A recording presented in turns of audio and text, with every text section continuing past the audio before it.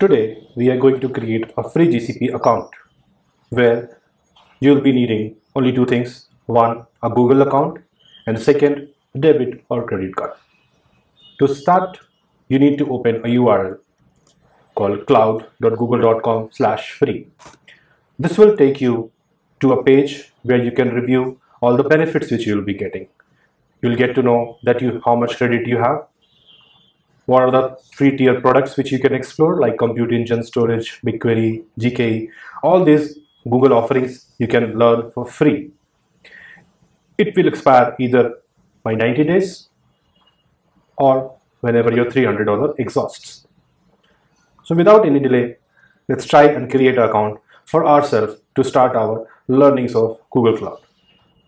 When you click, since I have already logged in with this ID, you can switch account as well and log in from other ID.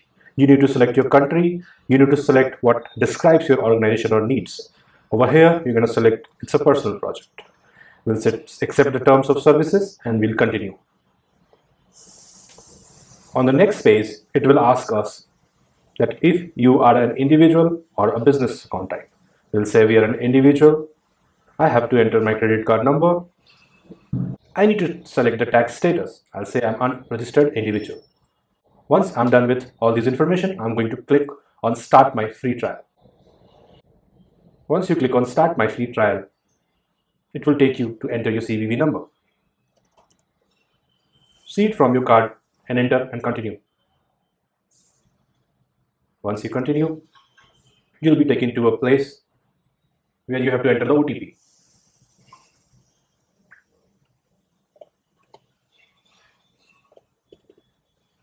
Once you enter the OTP and submit,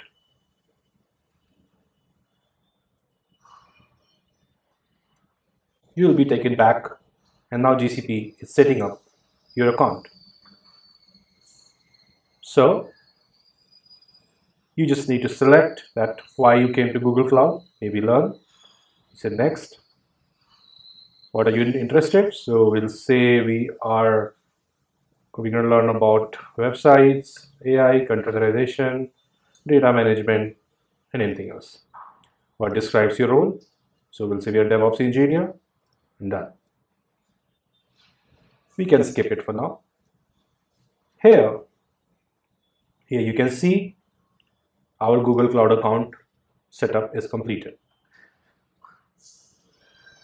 By default, I have got a project created. To be sure that this is created, we'll go to billing and check if our account is created successfully or not. You see, one account state has no problem detected, which means we are good to start. Now you're free to explore till $300 and start learning stuff. So keep learning, subscribe to my channel, and let's learn Google Cloud from scratch.